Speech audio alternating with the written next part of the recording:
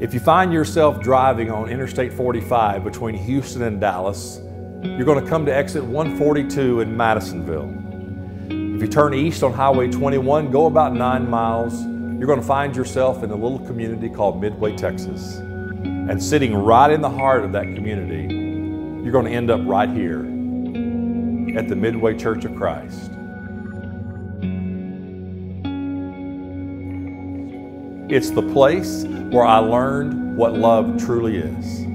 I grew up in this church, never doubting how much people love me. The people of this sacred place taught me how to love by showing me love. The reason that they love me is because God had loved them, and He's shown their love through Jesus. I can still hear the sweet voices singing hymns and hugging one another and encouraging each other, praying for one another. And I feel a responsibility to carry that legacy for the rest of my life. Hello, my name is Ben Stevens, and I've been a pastor for the last 29 years as a youth pastor or senior pastor. And in all those different roles, I've always had a desire to get back to these foundational principles of loving one another. It's what our world needs right now more than ever. I currently serve as the pastor of the New River Church in Forney. We're a faith community that strongly believes in loving one another. We're not perfect people.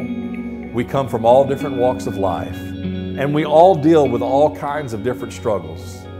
But we know that God will meet us where we are, but He will not leave us where we are. He wants to see our growth and our love and our knowledge and our faith of Him. So I want to invite you to come be a part of New River.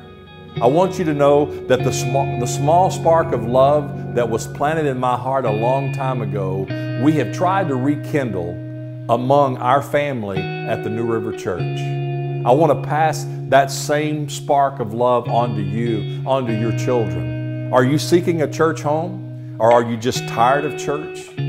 I want you to know that you're always welcome at New River. We invite you to come be a part of our Easter service, April 21st at 11 a.m. And remember this, you're always welcome at New River.